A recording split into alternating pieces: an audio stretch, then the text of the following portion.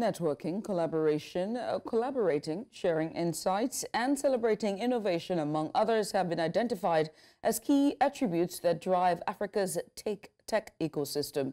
Now, this was at the crux at a tech event tagged Moonshot by TechCabal, held on Wednesday in Lagos, Nigeria's commercial Nerve Center. News Central's correspondent Bettina Nwelih was there and now reports. Leaders, innovators, and entrepreneurs gathered in Lagos for the much-anticipated tech event of the year. The aim of the conference is to showcase Africa's burgeoning talent and capabilities in the tech sector. Because Nigeria, for some funny reasons, is rated as one of the lowest countries when it comes to the ECI trade index for technology, which means we're not exporting technology, and that's a fat lie, as we all know. Bosun Tijani emphasized the importance of collaboration between African startups and international partners, highlighting success stories that demonstrate the potentials of homegrown solutions. We need to ensure that there's meaningful connectivity.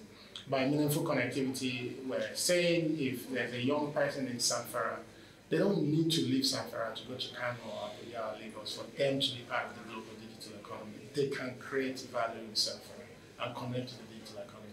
If government is providing services online, you don't need people to leave their locations to actually be able to consume what government is providing. Or a technology news platform or a learning platform that is based out of Lagos, they should be accessible to everyone. The convener expressed optimism about the future of African tech, urging stakeholders to invest in innovation and talent development.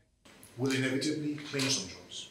But what they always do is they change the nature of work. So they create opportunities, they remove things. If you think about it, 20, 30 years ago, social media manager was not a job.